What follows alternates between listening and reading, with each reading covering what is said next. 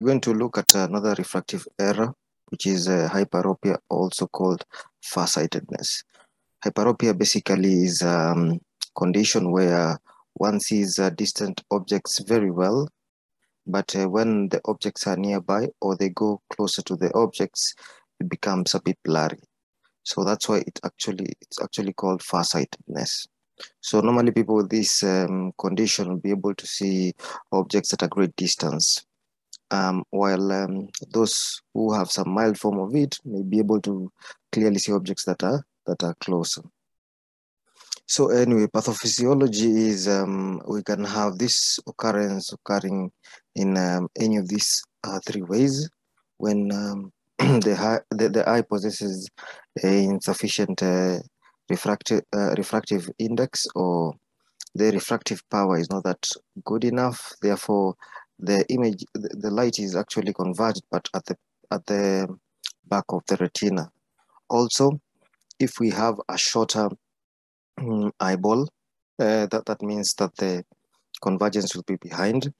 And the third reason is if the lens is too near to the retina, if the anterior posterior length or between the lens and the retina is short, then we are going to have the image formed behind.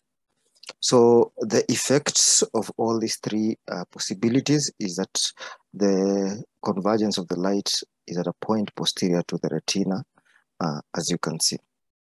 Therefore, we know that if light converges behind the retina, we will not form an image. Therefore, we'll have to compensate for this.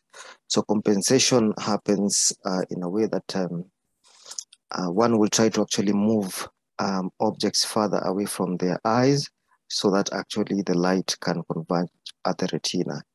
Or they will have to move away from the object to actually see clearly. Okay, so that is the actual compensation that is made so that the light does not converge behind the retina. So the people who are at risk of getting or having this problem, people within certain age groups and some racial or ethnic groups are at higher risk than others. Mothers who smoke during pregnancy, and also hereditary factor is quite often linked. If you're from a family that has history of hyperopia, then there's a chance that the offsprings will actually have the same condition. So we have different types of myopia. We have latent hypermetropia. So hypermetropia is the other name for hyperopia.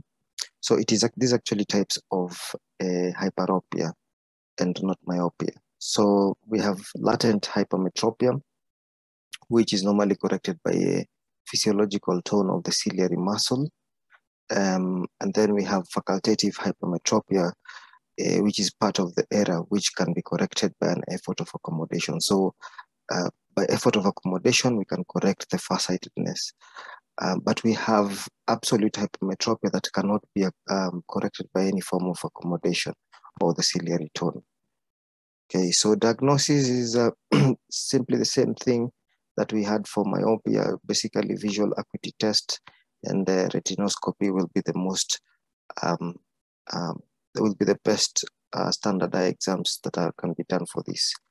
So the clinical picture is nearby objects basically will be a bit blurry, and therefore somebody will try to push them or put the object far away.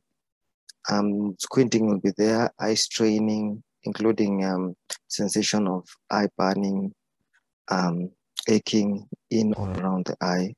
Basically having just general discomfort, like having headache after doing close tasks such as writing and reading. So how do we correct this problem? So hyperopia is corrected by use of a biconvex lens, and the purpose of this is to converge the light even further.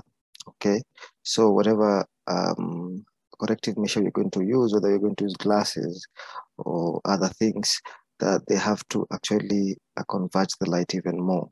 Okay, so that now the light isn't focused behind the retina, it is actually focused at the retina.